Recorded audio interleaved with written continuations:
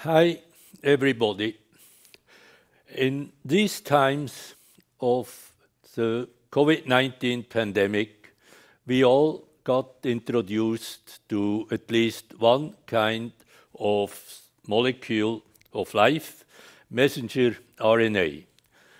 Today, I want to talk about three kinds of molecules of life and outline the history during the last 80 years of how knowledge about these molecules was accrued and how the basis for the development of the vaccines that we are now using have been obtained. The molecules of life, DNA, RNA, and proteins are all, in their chemical structure, linear arrays built of a limited number of chemical building blocks. In the case of DNA, and actually also in the case of the messenger RNA that we are all familiar with by now, the building blocks consist of a group of 4 nucleotides. In the case of proteins, we have also a linear array of solidly linked building blocks. In proteins, there are 20 different building blocks, and just as in the nucleic acids, they are arranged in a linear fashion. And as you can see from this image at the bottom, these chains have a direction. And this can quite nicely be illustrated with belts that we use in daily life, because a belt has a uniquely defined end on the left and on the right. And this black belt represents DNA. This black belt represents messenger RNA, and the brown belt represents protein. It is a basic law of molecular biology that these linear molecules can be copied. DNA can be copied on DNA, so-called replication. DNA can be copied to RNA in transcription, and RNA can be translated into protein by translation. Why translation? Because here we have to transfer from an alphabet of 4 building blocks to an alphabet of 20 building blocks. However, the important point to be made here is that the nucleic acids are linear chains that are read in a predetermined direction, and the same is true for proteins. Now you have all heard about messenger RNA vaccines that are being used to fight attacks by coronaviruses. Because proteins are produced by copying RNA, it is possible to inject a person with messenger RNA, although the desired effect of the vaccine is clearly associated with protein. What then happens is that the translation occurs in our own body. This is, the body is given the RNA, and its own machinery then produces a protein that has the desired action of the vaccine.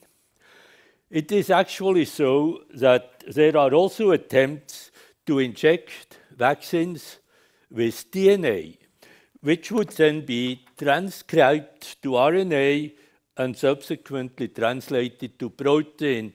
It is actually so that at this very moment, a company in India has applied for a license to produce a vaccine based on DNA rather than on messenger RNA.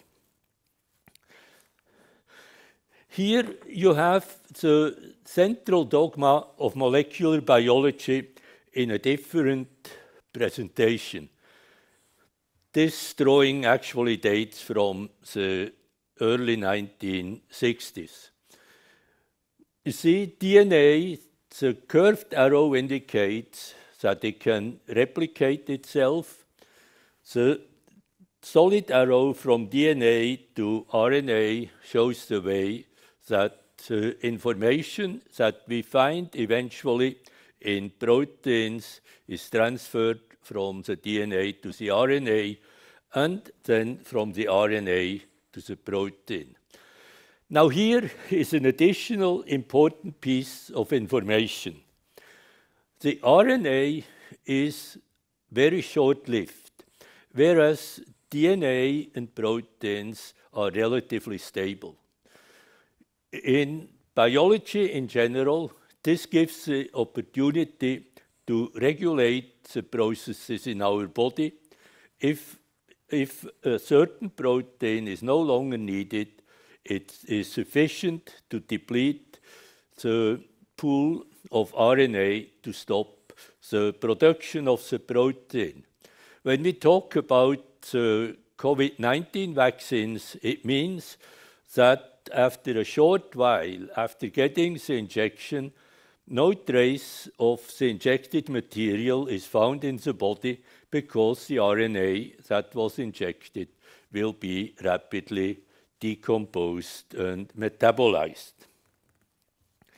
Now, so far, we can well understand the functions of these molecules by just looking at their linear chemical structure.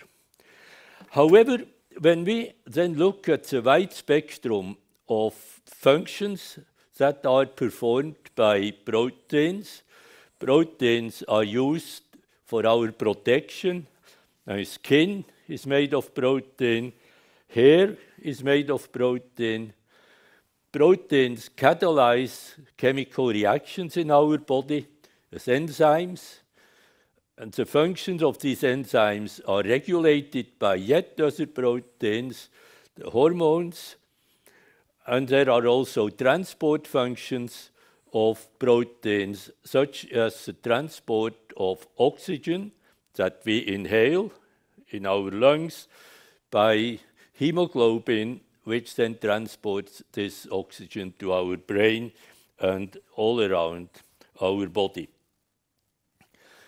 So, in order to understand how this relatively simple linear chemical structure can perform this wide range of different functions, we need to know more.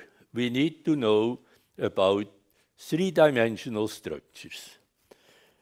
And I want to illustrate this to you with an old example where we studied a protein, cyclophilin, and a drug that binds to this protein. It was and still is an important drug because it is a drug that opens the way to use organ transplantation in human medicine. So you see here a picture of that receptor protein and the drug bound. The light blue part of the image is the receptor protein. The darker and speckled part is the bound drug. Now, how do we have to fancy that such a structure comes about? Well, the linear array of the polypeptide chain is folded in space, three-dimensional space. And so we do not see a cross the structure because of the material that is presented by the amino acids, and we only look onto the surface. Now, what does this mean? This means that we can now study in detail the area on the surface of the protein where the drug molecule binds. And we now know exactly what the shape of this surface area is, and we can then look at the drug. Cyclosporin A is in itself a small cyclic protein with 11 amino acids, and we can then start to think about where individual groups of that drug might fit better than in the original form, and chemists might then modify this chemical structure so that it would bind more tightly to the receptor molecule and thus, for example, enable one to reduce unwanted side effects of a given drug. Here, we would modify the drug so that it would fit best to the receptor protein. However, there is also the possibility that we learn from studies of the three-dimensional structure of a protein how we could modify this protein in order to achieve advantageous properties. A striking example is presented here by this study of the coronavirus S protein trimer. So this is a protein that stands out on the surface of coronaviruses such as SARS-CoV-2.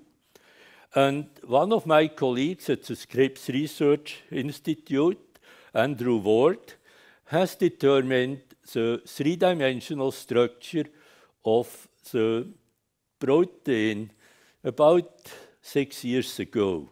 And it is a very complex structure that you can see on the left side of this image. It's a structure that consists of thousands of atoms and was studied by cryo-electron microscopy. What Ward and his colleagues then observed was that in the region that is emphasized by red and yellow color in the image on the left, and which is shown isolated on the right, he discovered that at the end of the structure in a hairpin-like form, the structure was not stable. And whenever the monomeric structure, that is this one structure, associated with two other of its kind to form the physiological trimer, then this structure would refold into a different shape. And so in the natural form, the protein could not be used as a model to train antibodies to fight attacking viruses, which is a function you expect of a vaccine. So by looking at the three-dimensional structure, Ward and his colleagues went back to the chemical structure and found that the critical energetically unfavored spot was exactly here. And so they started to replace amino acids in this position. I mean, replace the given natural building blocks with different building blocks. And they found out that if they introduce two residues of a special kind, these residues are called prolines, in this position, the strain on the structure would be relieved and the three-dimensional structure would be maintained in the monomeric form as well as in the trimeric form, and that makes a protein now a good target for the training of the defense system of our body to be active against an attack of this virus. So again, if I summarize, the principle is we look at the folded forms of the proteins. We find that at a certain point in the folded form, something special happens. We unfold, we look at the sequence, and we can start to work at very different locations, usually on the polypeptide chain, in order to modify the properties of the protein in a rational way. Here you have a detailed picture of the work done on the spike protein by the Ward group. You see here the natural amino acids asparagine and leucine 1067 and 1068 are replaced by 2 proline residues. So, three-dimensional structures are the key to understanding function of proteins. They are the key to many things, from biomedical research, drug development, agriculture, and so on. The methods to determine three-dimensional structures are X-ray crystallography, which has been successful since about 1957, NMR, nuclear magnetic resonance in solution, since about 1984, and cryo-electron microscopy only very recently. I put here since 2012, but really it has been effective only since about 2016. Now, where are the origins of these methods? Because this talk is meant to introduce you to the history of this area of research. Well, X-rays were first produced and measured by Röntgen in 1895. And Röntgen was the first recipient of a physics Nobel Prize in 1901. By the way, I put stars on each name that of a scientist who was awarded a Nobel Prize. And you can see from my slides that methods development has been a very important part of overall research in chemistry, in the life sciences, and in physics. So in 1912, Bragg and von Laue independently discovered that X-rays are diffracted in crystals, where Bragg are father and son who work together, and they are the only father and son combination that was jointly awarded a Nobel Prize for the same project. And all these were Nobel Prizes in physics. In 1933, the first electron microscope was built in Germany by Ruska. And in the 1930s, a number of scientists started to record X-ray fiber diagrams of structure of proteins. The biology at that time was not in a position to produce biological macromolecules in a form that would be amenable to structural studies, except for fibrillar proteins such as hair or fibrils extracted from the skin or from tendons. And these structural proteins could be studied by irradiation with X-ray beams that were applied perpendicular to the direction of the fibrils. And by about 1935, the X-ray fiber diagrams were used to differentiate between different proteins. On the one hand, the KMEF group, that's keratin, myosin, epidermin, and fibrinogen. This is what you see on the outside of your body. And collagen, that is the fibril protein, the structural protein that is used in our tendons. In 1938, the scientist Dr. Asbury published a poem in the Transactions of the Faraday Society, which says amino acids in chains. And for me, this is the most surprising thing. I believe that this is the first time that someone says straight out that proteins consist of amino acids that are linked together in chains. Are the cause, so the X-ray explains, of the stretching of wool and its strength when you pull, and show why it shrinks when it rains.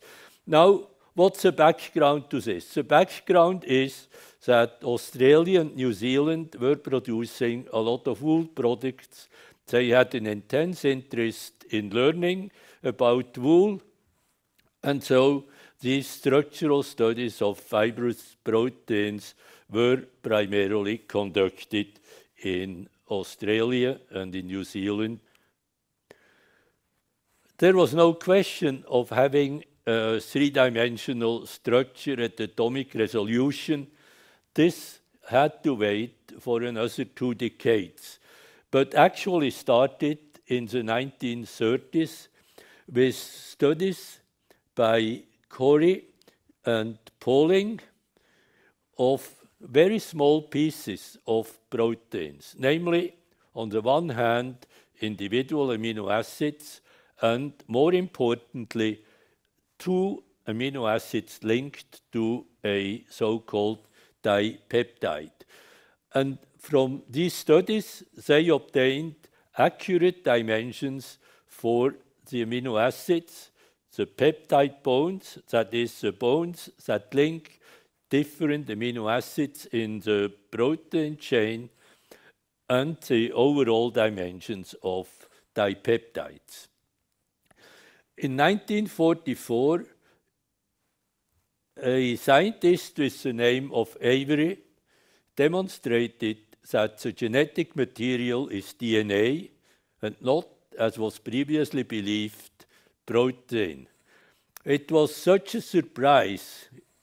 That's not very long ago, much less than 100 years ago. It was so much of a surprise to the community that DNA should have the role of genetic material that Avery was not believed, and he actually died before others confirmed his results in the 1950s. Otherwise, he would certainly have a star with his name. Now, in 1951, Pauling used the data obtained from the crystallographic studies of dipeptides, as I mentioned above, to model the alpha helix and the beta sheet secondary structure in proteins. That means an alpha helix is formed by my belt in this way, and the beta sheet is best illustrated by a hairpin structure.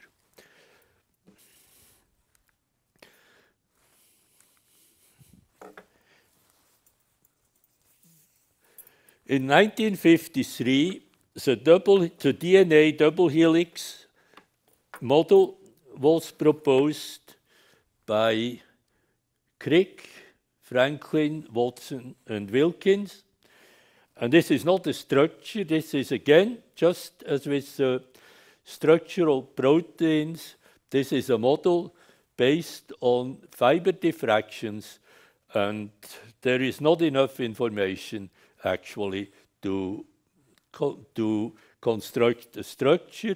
You have to build models that would, with all likelihood, fit those few data that were experimentally determined.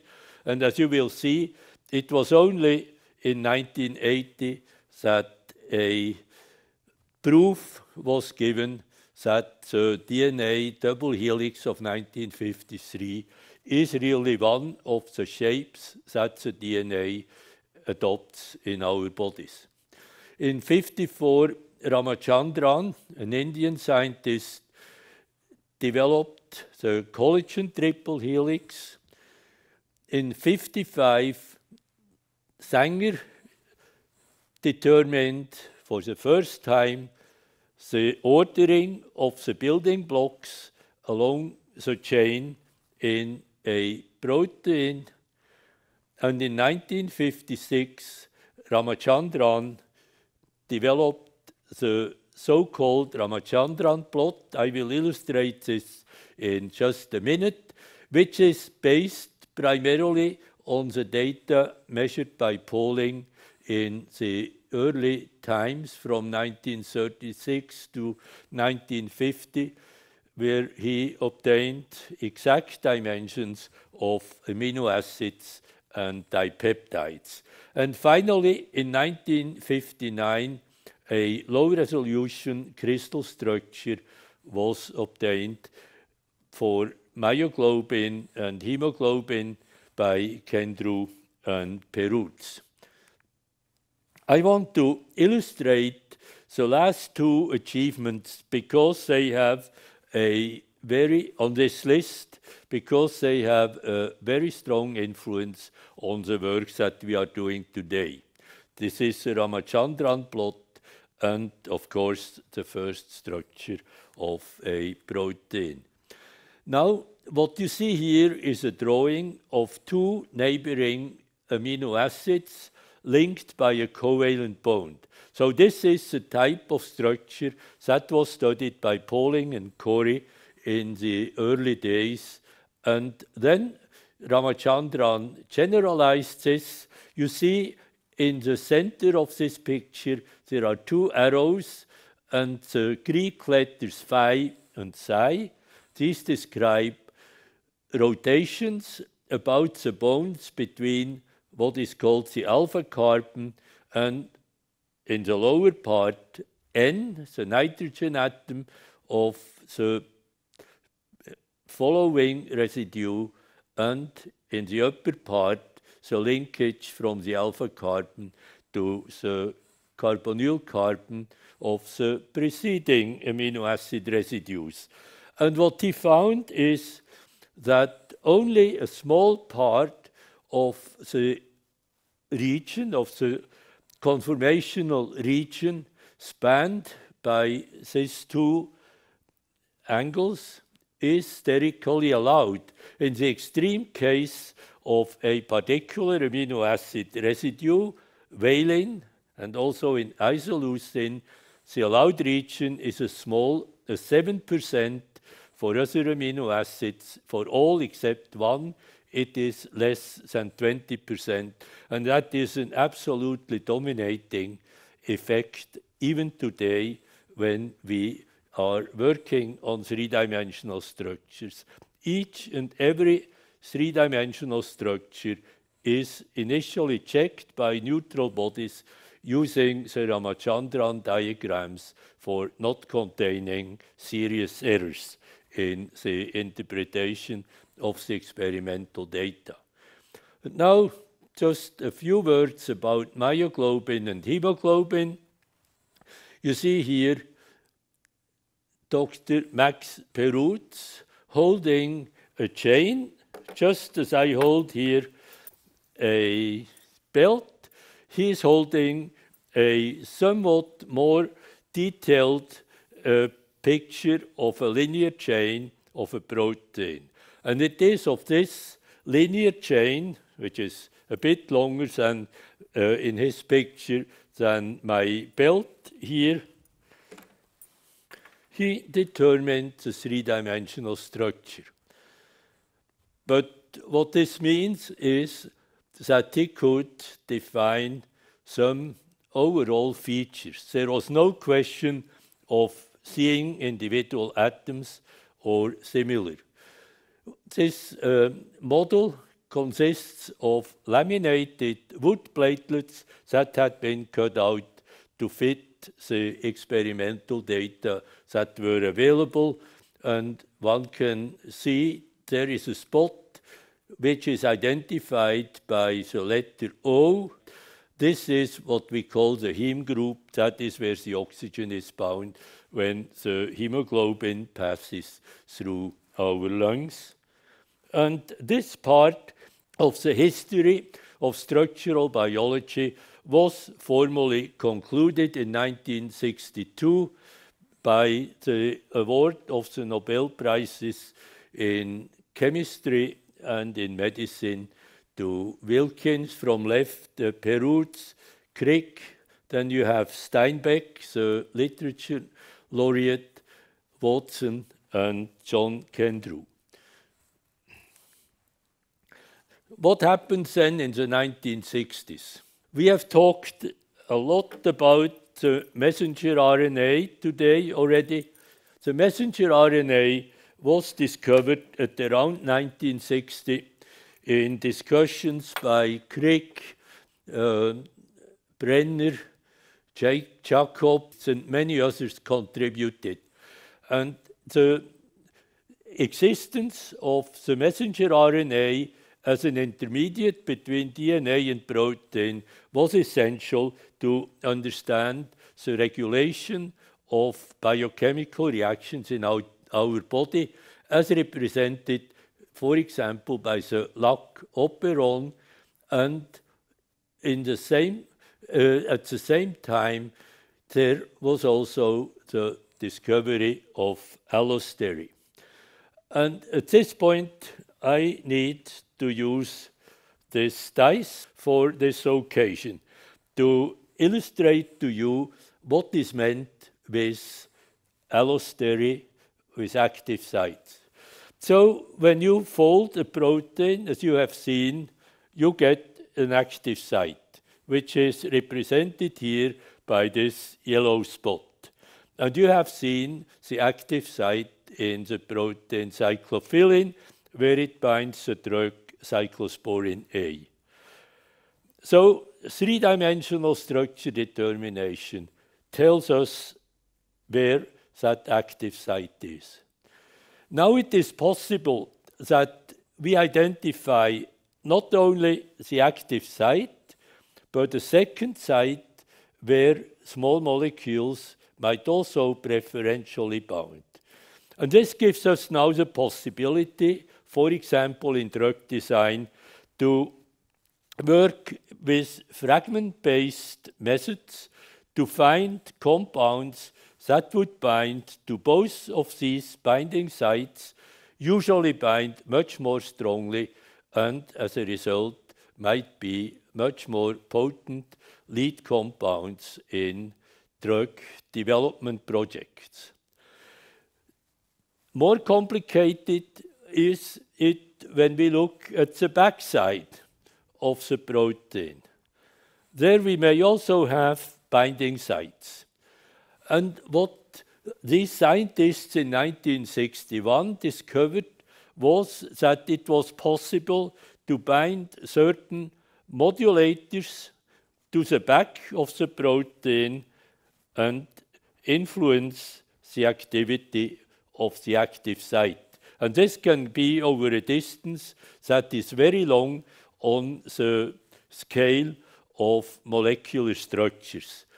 So today, work on, I'm getting back to drug design again and again, is not concentrated only on the active site. It includes studies of neighboring sites that might be occupied by one and the same drug candidate, but even more, we may have just one active site here, and then we look elsewhere in the back of the molecule for allosteric sites where we might also use drugs to affect the reaction that we want to influence in order to improve the situation of people that need to be treated with a particular drug. At the end, I'm jumping here. So we then have in the 1960s work by a scientist with the name of Erwin, who showed that if you have a linear structure with a given sequence of the building blocks, then this determines in a unique way the three-dimensional structure. Then in 1962, restriction enzymes were discovered. In 1965, a sequence of a tRNA was determined. Now, tRNA is a different kind of RNA, but when we compare to a typical messenger RNA, then the tRNA is only a small piece in the length. And so it was possible with the methods used by Holly to determine the sequence of the 4 building blocks along the linear structure of the tRNA. And then the genetic code, that is the code by which we can go from the 4-letter alphabets of nucleic acids to the 20-letter alphabets of proteins, has been determined in 1965. And in 1968, the first important biological structure by electron microscopy was obtained. Again, it was a model based on incomplete data sets of a particular virus, the bacteriophage T4. And at the end of the 1960s, there were exactly 9 different proteins of which the crystal structure has been determined. This is an unusually small development given that successful crystallography had been described 10 years earlier. Now, these 9 proteins were myoglobin, hemoglobin, cytochrome C, lysozyme, ribonuclease A, ribonuclease S, papain, chymotrypsin, and carboxypeptidase A. Now, why only 9 proteins? Well, the reason is very simple. The biochemistry of proteins was not sufficiently developed at that time to prepare other proteins for structural studies. These are all proteins that can quite easily be isolated in sufficiently large quantities from natural sources to be subjected to studies by structural biology methods. In that, scientist, Dickerson, and an artist, Erwin, published a book in which they made protein structures accessible to a general public. At this point in 1969, NMR in structural biology was also started. For example, an NMR spectrum of my hemoglobin was recorded. You see, it's hemoglobin Kw, and you can see that it has a small number of broad lines.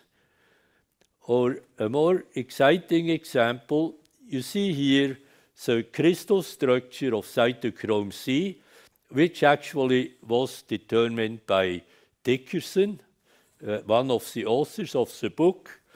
And then Erwin rendered a more pleasing, detailed structure where he inserted all the atoms, which had never been seen individually in the crystallographic data. And in the NMR spectrum, we then got very neat resolved lines on the extreme right and the left of the spectrum. And from these lines, we could actually add to the precision of the structure determination that was obtained by the low-resolution X-ray crystallography. 1970s. introduced genetic engineering, which really led to the big development of structural biology 20 years later. Then, for the first time, tRNA structure was determined by Klug and Rich. In the mid-1970s, powerful X-ray sources were introduced in synchrotron beamlines for protein crystallography. Also in 1975, electron microscopy provided a low-resolution structure of a GPCR, bacterial rhodopsin, and Frank developed mathematical methods that made it possible 40 years later to analyze efficiently and correctly data obtained by cryo-electron microscopy. In 1977, DNA was sequenced by Gilbert and Sanger. So Sanger here received his second chemistry Nobel Prize. And I need to say a few words about the impact of the sequencing of DNA.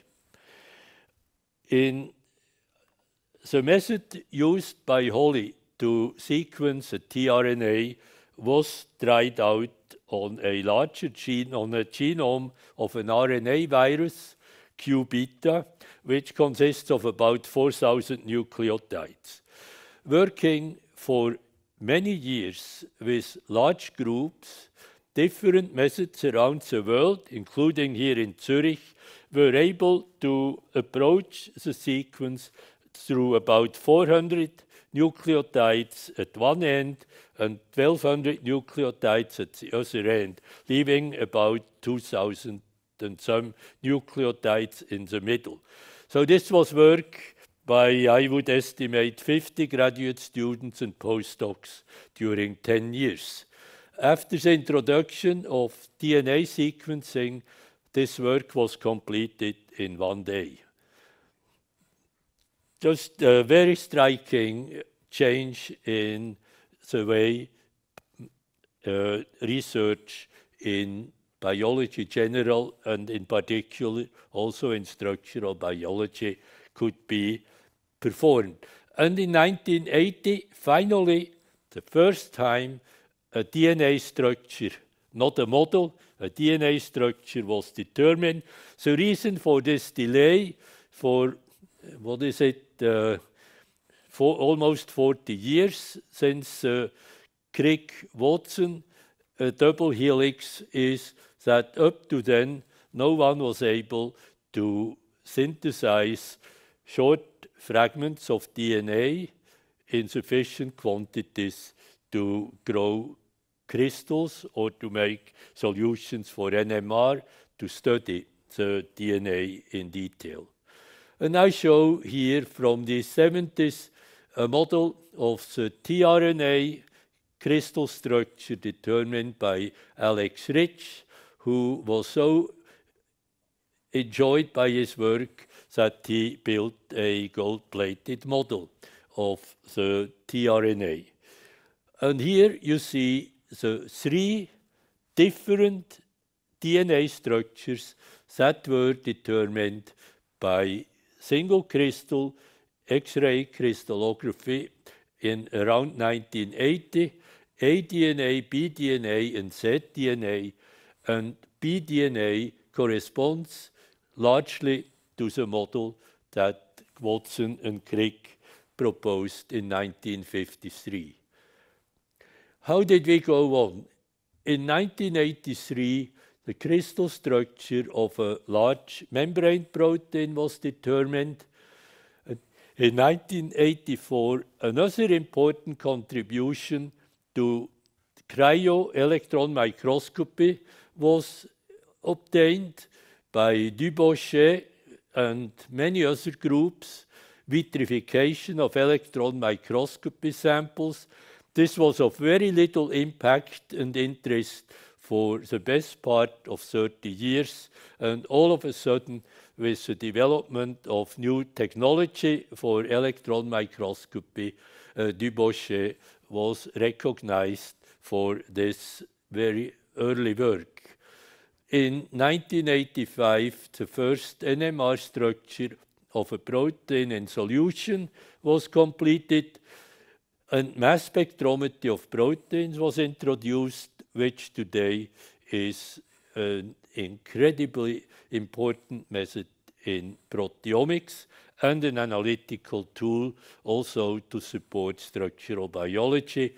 And in 1986, the polymerase chain reaction was introduced. Everybody uses PCR in the lab every day today. The change in the ways biological laboratories worked was at least as big as after the development of the method of DNA sequencing that I described a few minutes ago. When we look forward to the 21st century, important foundations are an electron microscopy structure of bacteriorhodopsin by Henderson, which now was already at average resolution and which indicated in some ways what would happen a quarter century later when cryo-electron microscopy became a fantastic tool for structural biology. More powerful X-ray sources were introduced, so-called third-generation synchrotron beamlines.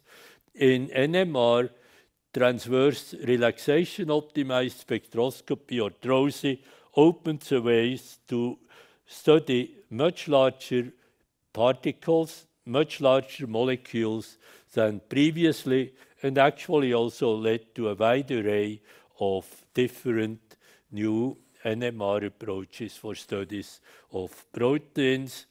Starting in 2000, at least 3 countries financed structural genomics projects, which differed in classical structural biology by choosing the targets for structure determination from among unknown proteins, just expressing so far unknown parts of the genome to obtain entirely novel information on proteins for which usually the structures were not yet known.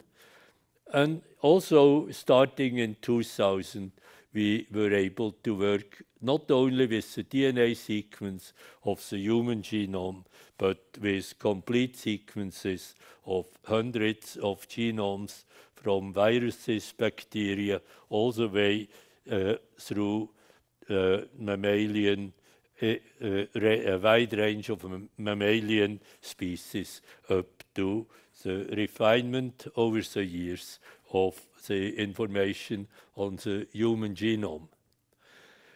In the 1990s, Wayne Hendrickson and myself took up the project of publishing a volume at the end of each year of describing in short abstracts all the structures that were published in the preceding year. Here you see the cover of Macromolecular Structures 1992, which describes the structures determined in 1991. And here are some numbers. See, up to 1990, the number of new structures per year was like 120, 130. In the mid-1990s, we are already at 500, and by the end of the decade, we approached the number of 1,000, and that's when we gave up to publish a book and left the collection of the information to digital data bank. But it shows you that during the last decade of the 20th century, crystallography and NMR evolved into methods that were very powerful at the start of the 21st century. Cryo-electron microscopy has not yet a measurable impact. And then I have here in the final slide a summary of what I feel are the most important developments in structural biology so far in the 21st century. Without going into details, I can say that structures have been obtained for ever more complex combinations, usually of 2, 3, or a larger number of macromolecules, not just individual proteins. The most important impact came from the introduction of entirely novel methodology for cryo-electron microscopy. The total number of structures solved in November 2021 in the protein data bank is more than 160,000 crystal structures. So you see, after the end of the 1990s, things really exploded. There were more than 13,000 NMR structures and already more than 9,000 electron microscopy structures of proteins, nucleic acids, and supramolecular assemblies. And I would not want to stop without indicating that computational methods have very recently come up with astonishing results, and it appears that right now in 2021 a giant step has been made to complement experimental structure determination with structure calculation based on artificial intelligence methods. I thank you for your attention. It was a pleasure to have been with you.